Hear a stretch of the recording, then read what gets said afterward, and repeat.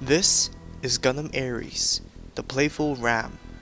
Piloted by Aries, she used bright colors for her Gundam to bring out her playfulness. Despite the less serious look of the Gundam, Aries' skills make it pack a huge punch, thus claiming the first zodiacal court and the title of the strongest constellation.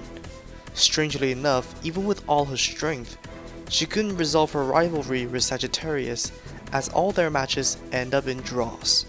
Gundam Aries is equipped with a Sheraton rifle, Mesarthim shield, neutralizer ram wires, and 2 regular beam swords as standard.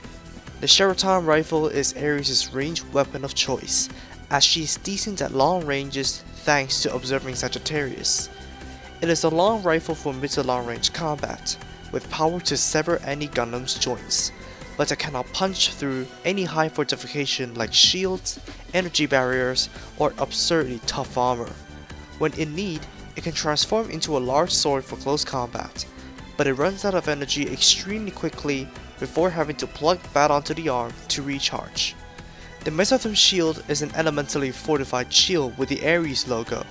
It functions as a normal shield, or otherwise the central generator can generate a defensive layer that will make Aries block all damage when the layer is active. However, the layer can only block 5 attacks.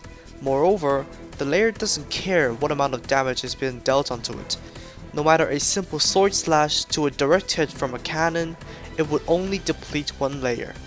After the layers are all depleted, the shield would take energy from the Gundam's reactor and recharge before the layers could be used again.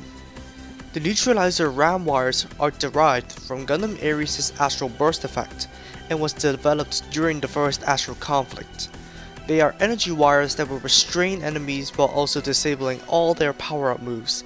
For example, Horologium's time manipulation. Even though they are strong enough to restrain even a Brawn, they can and only will be snapped by a single sword slash or a gun blast.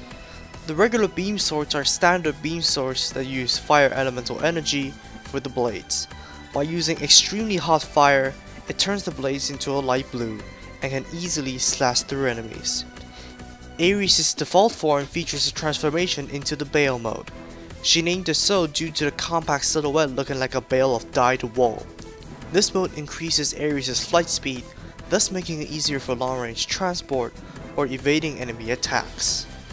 After the first 1,000 losses against Taurus to claim the first zodiacal court, Aries constructed the Hamal equipment, which has Acme missile launchers and the Chandrahas railguns. While it removes the bale mode, it allows Aries to go between an array of firearms, which eventually succeeded in letting her take the top spot. The Acme missile launchers launch missiles of celestial fire, which will make enemies burn under temperatures as high as the core of the sun. If the explosion didn't take the enemy down, the scorching heat will do so eventually. The Chandrahas are named after the Chandrahasa sword from Hindu mythology, and it is, as its name states, virtually indestructible yet destructive. The bullets loaded into the Chandrahas are constructed with the toughest material in the universe, so they won't be blunted easily. Thus, Aries can retrieve the bullets after a strafe and reload the railguns. The bullets are capable of destroying absolutely anything. Even Taurus' fortified armor doesn't stand a chance. The railguns themselves are made out of the same material which the bullets were made of, and are fired by directly drawing energy from the Gundam's reactor and fire elemental cell. However, since it takes an astronomical amount of energy to fire the weapon, not even the tough material that the gun is made of can withstand too many shots, and will be damaged to the point of disrepair if fired too much. Aries' astral burst effect is called Ram Blast or Radiate Amp Moratorium Blast. The system will mark at most 5 enemies to be affected by the blast while it charges up.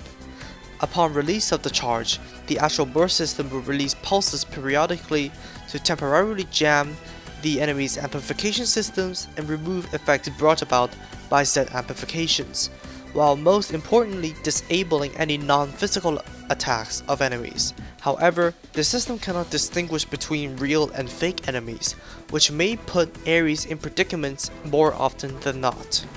Aries is a charismatic, positive, but boastful constellation. While she indeed is the strongest constellation in duels, she'll automatically assume that she's the strongest in all situations. However, one thing is for sure, only challenge her if you have a way to reduce her to her beam swords, or else you're waving goodbye to victory before the fight even begins.